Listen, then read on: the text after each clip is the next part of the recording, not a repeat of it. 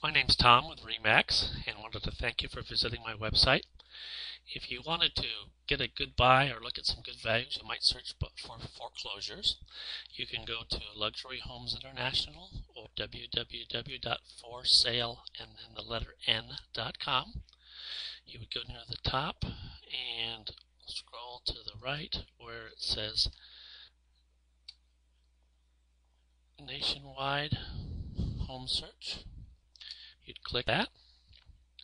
If you're looking in Oregon, you're fine. If you want Washington or a different state, you would change your state.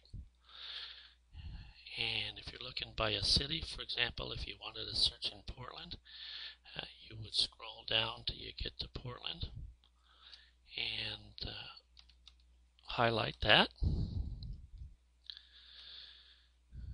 You can then make sure you're a price range you're interested in. If I wanted to take a range for foreclosure, say I said 500 to 800, just to see what's out there, I would then click the property type if you want a single family or a condo. And since we're looking for good values, we would check the foreclosure box here. If there's any other amenities, you would check those. I always like to look at homes with a lot of pictures, so I'm going to put 12 in here and check that box to make sure we get a large number of pictures to see. When I do a search, I like to kind of scroll through a large number of properties, so I may change this from 10 to say 30, and it may be less, but at least the opportunity's there.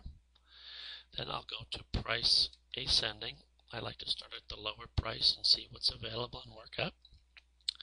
Then I'll do my search. When I look at the results, you can see where it says status bank owned. So we'll know that those are foreclosures you're looking at. And then you can click any of this information for more detail. If you want to change how it's sorted, you can just click here to sort it differently.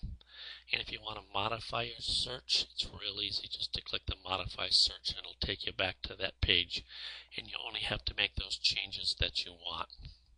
So I look forward to working with you, and may today be a day of renewed excitement and enthusiasm for life for you. And thank you again for visiting my website.